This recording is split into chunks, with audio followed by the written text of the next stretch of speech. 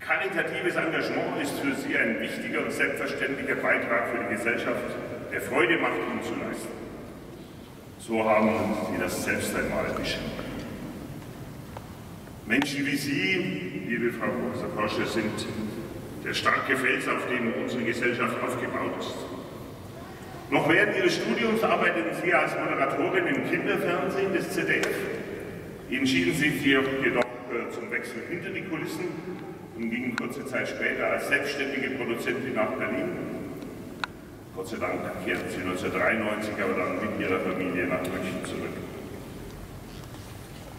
Im Herbst 2003 erschien Ihr erstes Buch mit dem Titel Kinder wollen Werte, einem Leitfaden für Eltern. 2 Jahre später folgte Ihr Buch Fairy Tales, eine Retrospektive auf Porsche und seine große Idee.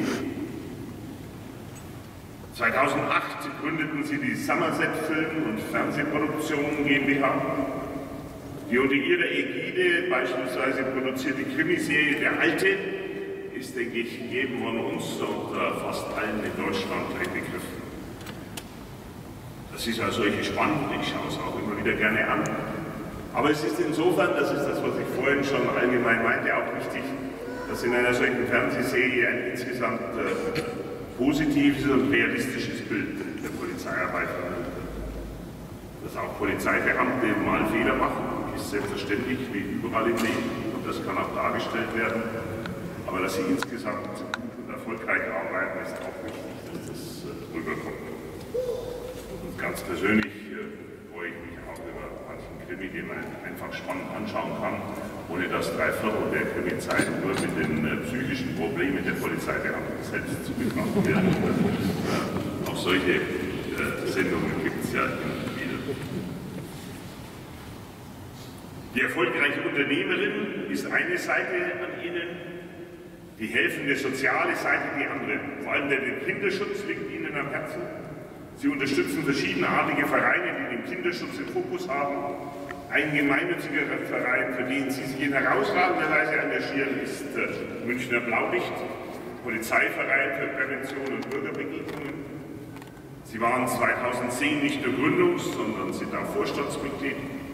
Ziel dieses Vereins ist es ja, durch Förderung der Präventionsarbeit und der Begegnungen zwischen Bürgerinnen und Polizei die Verantwortung für mehr Sicherheit zu wecken, diese dauerhaft zu unterstützen und die Rolle und Aufgabe der Polizei in Zeit und Geschichte ein bisschen transparent zu machen. Die Intensivierung der Kriminalprävention, der Verkehrs- und Gewaltprävention sowie die Prävention im Internet stellen dabei ja die Schwerpunkte des Vereins dar. Liebe Frau Prof. Porsche, Sie beteiligten sich von Beginn an äußerst aktiv an der Vereinsarbeit und organisierten unermüdlich und äußerst engagiert verschiedenste Wohltätigkeitsveranstaltungen und Spendengelder zusammen. Sie kümmern sich zum Beispiel um Ferienaufenthalte von unbegleiteten Kindern und Jugendlichen, die aus den Krisengebieten der Welt nach München flüchteten. Gemeinsam mit Polizeibeamten sollen sie zum Teil stark traumatisierten jungen Menschen unbeschwerte Tage genießen, dabei ihr trauriges Schicksal vielleicht für einige Tage vergessen und neben Sport und Spiel auch die Arbeit der Polizei und die Menschen hinter diesem Beruf kennenlernen und somit möglichst ohne Ressentiments Vertrauen in die deutsche Polizei auffinden. Liebe Susanne Porsche, durch ihre charmante Geradlinigkeit, durch ihre Gabe auch gewinnend auf Menschen zuzugehen und diese zum Gesprächsaustausch zu animieren, durch ihre Selbstdisziplin und ihren Idealismus sind Sie, denke ich, ein leuchtendes Vorbild. Ich danke Ihnen sehr für Ihr großartiges Engagement für so viele Menschen, auch für ein gutes Bild der Polizei in Bayern.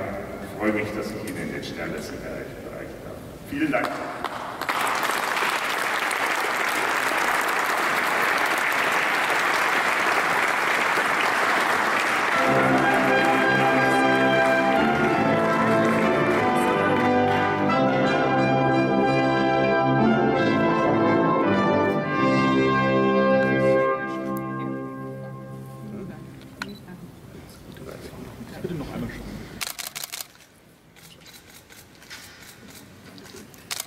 So, bitte nochmal zu mir schauen.